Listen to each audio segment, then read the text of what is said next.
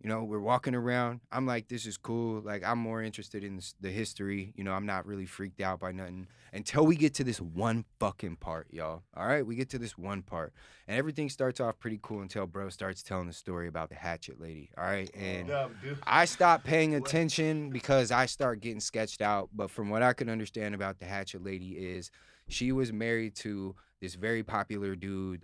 He was one of the town owners, right? He owned part of the town, and She was the son of the town owners. there we go, son of the town owner. And she was his fiance. Yes. But this man would take other females to the spot that was known as the spot, right? The makeout spot. Everybody, when she found out that her fiance was taking other women to the spot, she was raged because she was like, if they're going to the spot, everybody in town knows about it, but Everybody me. seeing it. You know what I'm saying? So the story is she went over there and killed both of them with the hatchet. We have some hippies out there, hippies out there, hippies out there.